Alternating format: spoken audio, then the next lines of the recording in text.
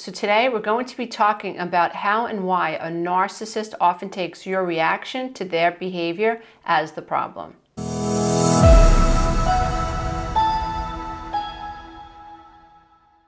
If you love this content, please don't forget to click the subscribe button and the notification bell.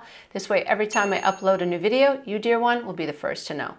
So today we're talking about people who have high conflict personalities, the people who make you feel like you're walking around on eggshells, the people in your life that you feel are emotionally bullying you, the people in your life that make you feel like you feel oppressed, you feel like you're not allowed to speak your mind, you feel like everything that you say is going to be scrutinized, you feel like no matter what you do, you're damned if you do and damned if you don't.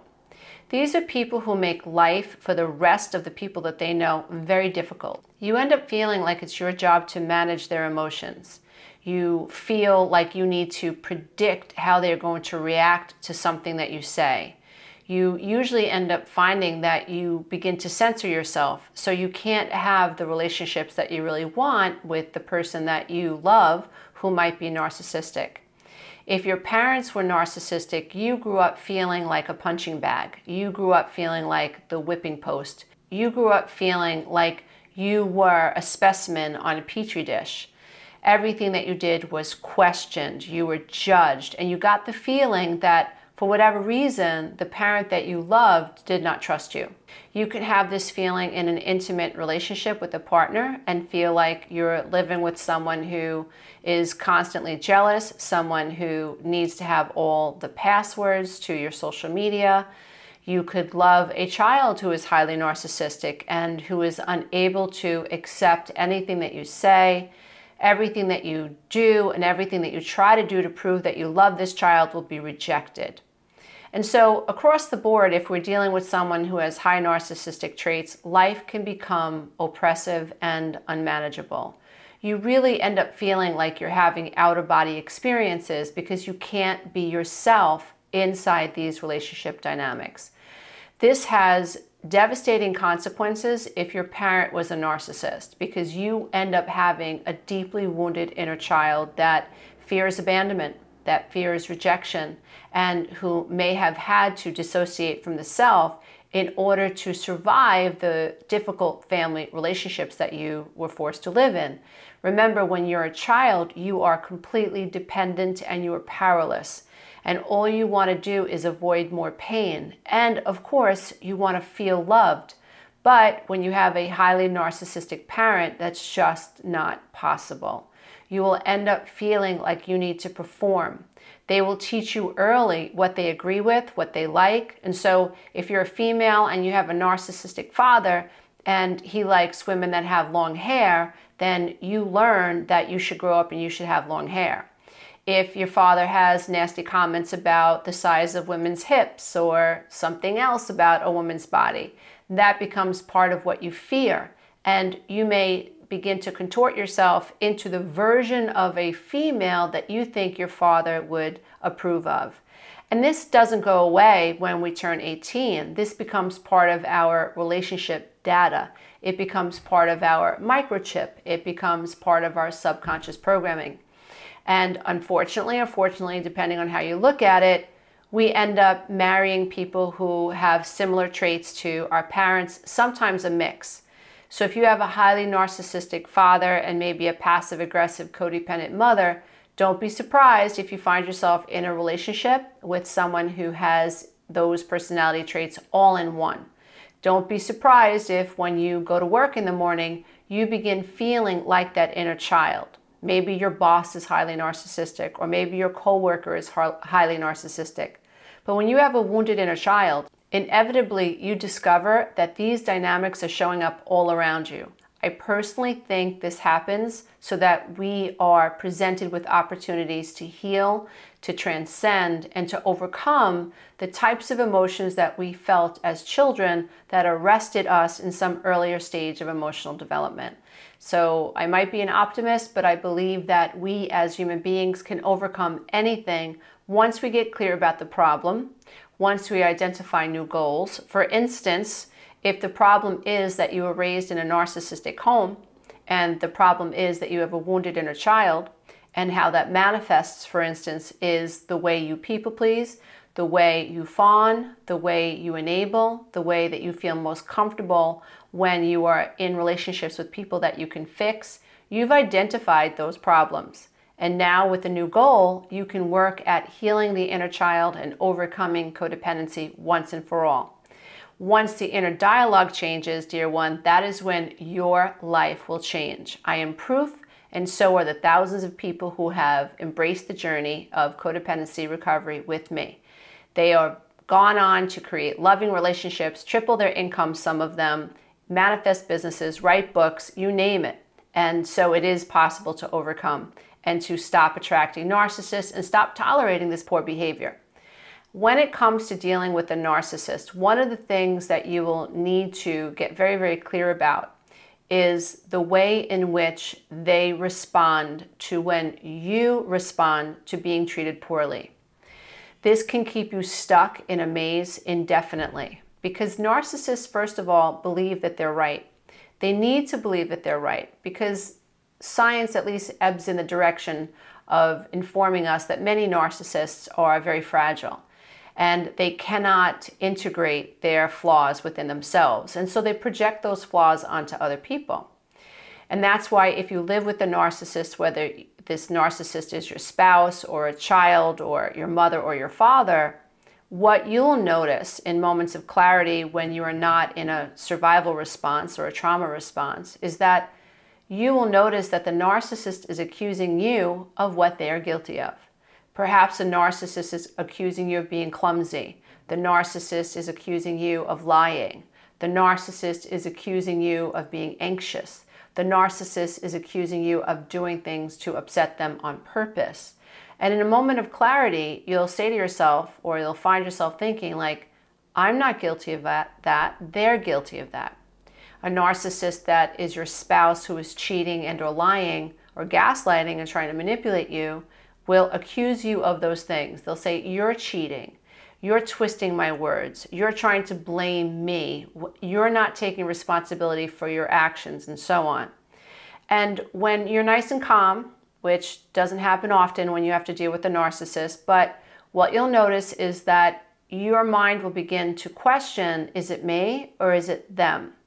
You may end up feeling like I did, like you need to write everything down. You need to immediately call a friend or text a friend and have a conversation about what just went down, because after you've had an argument with someone who is highly narcissistic, they use so many word salads, they gaslight, they project, they twist the story, they come back with weird rationalizations, and you end up thinking, it's you. There's something wrong with you. They refuse to admit that they said what they said. They rearrange the story. They add things to the story. They leave things out. And if you are somewhat healthy, when you self-reflect, you will also be able to be willing to think maybe I'm wrong, which is not something a narcissist can do. And your willingness to be wrong will be used against you in a narcissistic relationship because narcissists don't self-reflect. When you're having an argument with a narcissist and you say something back to them like, I don't like that you're using that tone with me, or I don't like you accusing me of things that I'm not guilty of, the narcissist has a very strong reaction to you challenging them. And what they will harp on is your reaction. They will not question what they said to you. They will not take into consideration how you feel. Perhaps you have a narcissistic parent who, when they come over your house, they're very intrusive. Maybe they even go through your computer. Maybe they stalk your friends on Facebook. Whatever it is, if you have a narcissistic parent, this is someone who may get very much involved in your life. This is someone who wants to keep checks on you. And why? Well, if they're involved in your life emotionally and they're narcissistic, then this is ammunition. They get to stay 10 steps ahead of you. They get to say that, oh, I was talking to Mary and she told me X, Y, and Z about you. Or I was talking to your ex-boyfriend and he said X, Y, and Z about you. So it's about staying one up, it's about control, it's about causing you to worry about what your parents are thinking about you.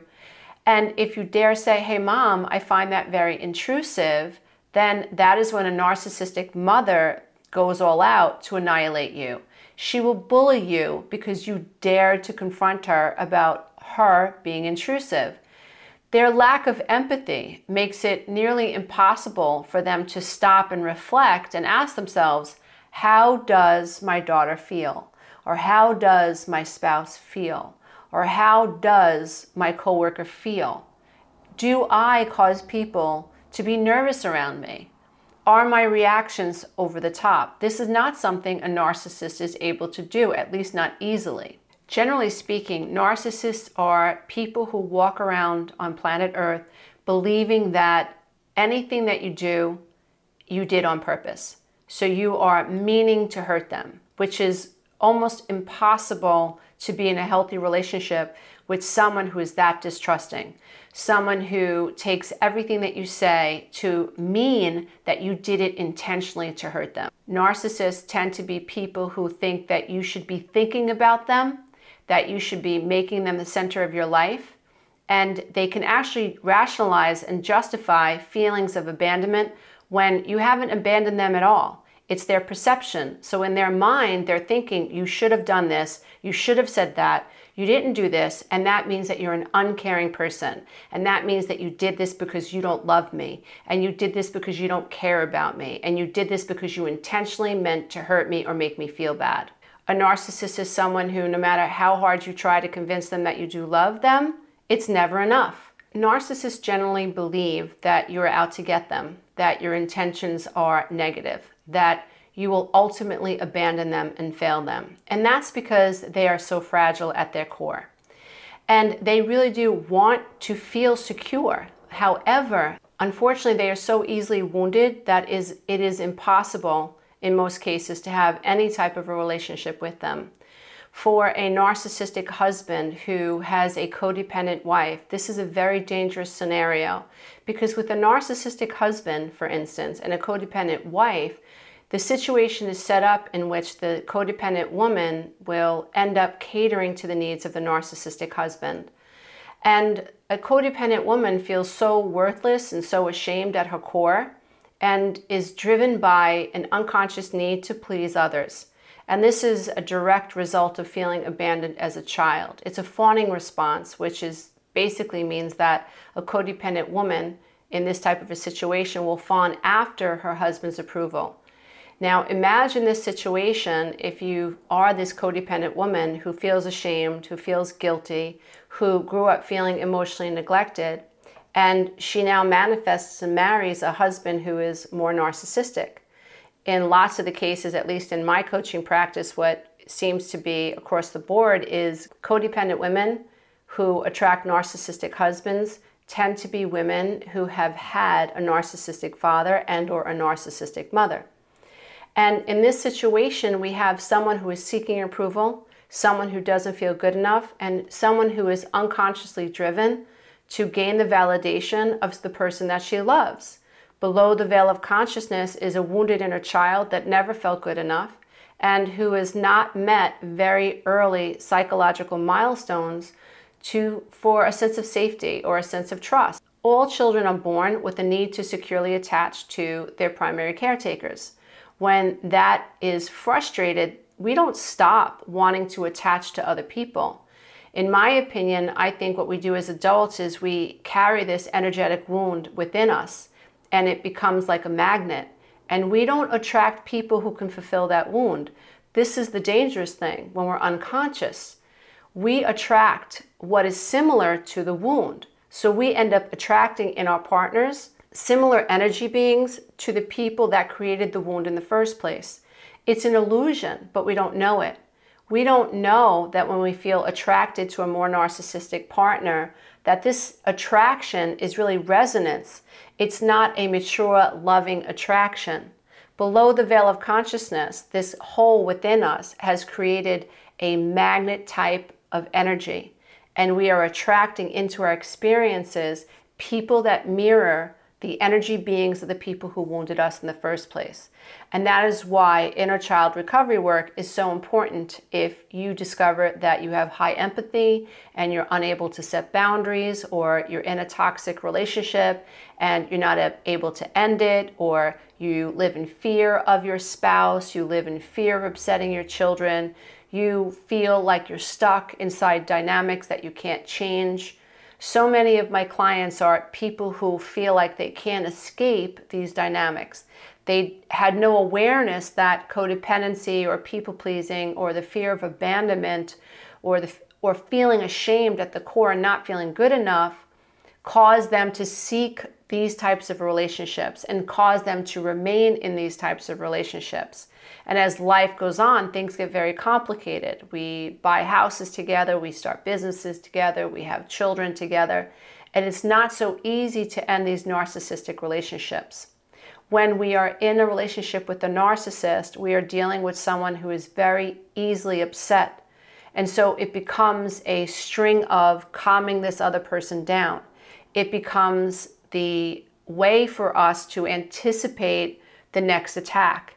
And in our mind, we don't realize it, but we are trying to avoid the next attack. So we're never in the now. Unfortunately, in terms of the law of attraction, we stay on this frequency and we don't tap into the field of potential, because below the veil of consciousness, we are seeking approval, avoiding abandonment, and trying to convince this narcissistic person that we are not who they think we are. I spent many years in a relationship in which I was trying to prove to this person I was not who they said I was. It was so painful for me because it triggered all of my childhood wounds. I felt unworthy. I felt unlovable. I felt like I was the worst person on the planet. Seriously. I felt like there was nothing good about me. No matter how hard I tried to please people, no matter how good I tried to be, no matter how perfect I tried to be, no matter how I stuffed my emotions and put people before my own needs, it was never enough. And so when I did speak up and I was told that I was negative, that I was crazy, that I had no right to be unhappy, that triggered all of my childhood wounds and it kept me stuck. So I was not able to step into the field of potential and create a new paradigm until I figured out what was wrong. And that's why I believe there is a benefit to labels like narcissistic behavior, narcissistic relationship, gaslighting, projection. What is the silent treatment? What is codependency? What is too much empathy? What does it mean to feel like a people pleaser? What is the fawning response? All of these labels allow someone who is in a toxic relationship to understand and gain a grasp of what's going on. Not that long ago, I met someone in a local ice cream shop who happens to be a fan of my work, and she said, I didn't know what I was involved in until I started listening to your podcast and listening to you on YouTube. I didn't know that this was the relationship that I was in. And so it is with so many of us, and that is the value of sharing what we learn along the way. So if you are involved with a narcissist, be very careful about not getting caught up in this loop where you are being accused of things that you're not guilty of. It triggers your inner child. You feel deeply wounded and you go right back into the trauma response of fawning, which is trying to get this person to calm down, trying to prove to this person that you're not who they think you are, which is you seeking the approval, which in my opinion is a mirror to the inner child's wound of feeling rejected by mother and father or both early on. So we don't even realize that we are unconsciously projecting our inner child's wounds onto this narcissistic person who is mirroring the energy of one or both of our parents. We don't even realize that we're not showing up our true self saying, hey, wait a minute, this is gaslighting, this is projection, this is triangulation. You're not hearing me. You're disrespecting me. You're taking my reaction to your poor behavior as the problem. My reaction to the way you're speaking to me is not the problem. The way you're speaking to me is the problem. But you can't find that empowered stance until you start to work this out. You can't find the true self until you have a moment of awareness, until you have a spiritual awakening, until your mind awakens to itself, which, by the way, the scientific term for that is metacognition. It's the mind's ability to question the way it thinks. You cannot heal from this and get out of these cycles until you awaken to the cycle. Can you tie your shoelaces the right way unless you first figure out that you're tying them the wrong way? No. Until you figure out that you haven't tied your shoelaces the right way, you get up in the morning, you put on your sneakers, you tie them, or at least you think you are, you go out for a jog and you fall on your face, you break your front tooth. This happens until you stop and you say, wait a minute, and you observe the way, you observe your program, and you observe the way you are tying your shoes. Then at that point, once you've been awakened, you have the ability to think about the way that you think. You have the ability to question whether or not you're tying your shoelaces the right way. In that space is the field of potential for you to learn something new. When you're in a codependent loop, you're not learning, you are rehashing. You are literally in a program. When you are in a loop of this type of a cycle with the narcissist, you're not in a learning phase. You are repeating the past. You learned early that your feelings don't matter. And so you are in a relationship with someone who essentially mirrors that back to you. And below the veil of consciousness, you go right into these inner child behaviors of seeking approval, acquiescing, feeling smaller than, fawning, doing everything that you can to convince this person that you are good enough for them to love you. On some level, we believe, although it's an illusion, we have been programmed to think that if we gain this person's approval, the heavens will open and we will feel good enough. Now, why would I feel this way? I know I felt that way, but I'm sure many of you feel that way. But where does this come from? Because we're not crazy. If it's a resonance, that means it's come from somewhere. It's an imprint from something. Energetically, I have this feeling, and so I didn't give myself that feeling. It came from something outside of me. And in my humble opinion, I think it goes back to and it mirrors the grand design. I think in the best case scenario, if we were born to healthy parents, we would have felt like we had agape type love, that everything was fine. The planet Earth was not an aggressive place. It was not an unsafe place. Planet Earth welcomed us. I'm a human being. It's good that I'm here. Good things are going to happen for me. So I think that our unconscious belief or our drive to seek approval and our illusion of believing that this narcissist is going to be able to make us feel good enough about ourselves comes from the grand design. That's the way it was supposed to be. What we have to do is awaken to the truth. We have to awaken to how we're showing up in a relationship. We have to awaken to our people pleasing. We have to wake up, and if we are people who are not setting boundaries, if we are not feeling empowered, we have to work at being empowered, at speaking our truth. We have to work at putting ourselves first, carving out time in our day for us so that we have a life. And so our life isn't wrapped up in this narcissistic person, whether that person is your daughter, your son, your mother, your father, your spouse, your best friend, it doesn't matter. We have to find the ability to recognize what we're doing wrong and to detach. If we are not able to stand up for ourselves, oftentimes that's because we are in so much fear and we don't even know why. So we're afraid that we're going to lose this person. We're afraid of what they're going to do. We're afraid of the smear campaign. We are afraid that they're right. We're afraid that if we end the relationship, we were wrong. So we have all of these fears. Another issue is simply because we've never been modeled a healthy relationship. We don't know anything better. So we're walking around on planet Earth thinking, well, maybe this is the best that there is. It's very difficult to desire something that you've never seen before.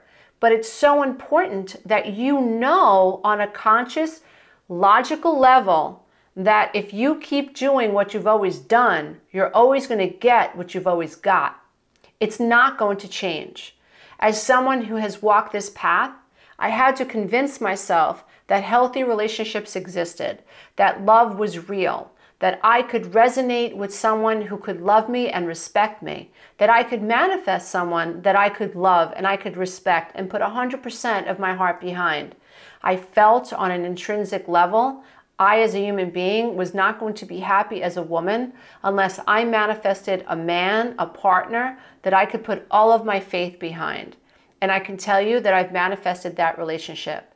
Now, that's not to be braggadocious. That is to encourage people, to help them understand that codependency is a program. You're acting out assimilation. You have made the narcissist your God. You have put the narcissist before yourself. This narcissist may represent the mother that you never gained approval from, or the father who rejected you. Everybody's a little bit different, but it's important that if we're in narcissistic relationships and we are codependent and we have high empathy and we struggle to not want to heal people and not want to fix people, we struggle with enabling other people. If these are our issues, we need to figure out why. We need to retrace our steps. Remember that oftentimes you may want to share your feelings with someone who is highly narcissistic, but in most cases, at least in my opinion, it's often best to say as little as possible. This is not someone that you can joke around with. This is not someone who, if they ask you a question, they say, I want you to be honest with me. If they're a narcissist, they're very fragile and they really don't want you to be honest with them. They can't take a joke. They can't take your honesty, even if they're asking you for their honesty. Narcissists really struggle with being able to see themselves as imperfect. And this is because they are so fragile on the inside. Their self-esteem has been shattered. So some of the best things that you can do include saying as little as possible, not joking around with them, and not answering their questions honestly when they ask you to. They are setting you up. Another thing that you can do is when you hear a sarcastic comment come from someone that you know that is sarcastic and perhaps narcissistic, is don't respond at all. Find a way to change the subject, get up from the table, make an excuse to go wash the dishes. Just act like you didn't hear the comment at all, because it's not going to end well. Narcissists love to argue. That is their arena. It's like wrestling with the pig in the mud. And oftentimes they're the one that's going to win because they have the energy to be able to endure these types of conversations. Do what you can to hold on to yourself the next time you're around somebody who wants to poke the bear. Try to remember not to poke them back. Sometimes the best tool is silence. And remember, one of the sure telltale signs that you're dealing with a narcissist is someone who has a strong reaction to your reaction to their poor behavior.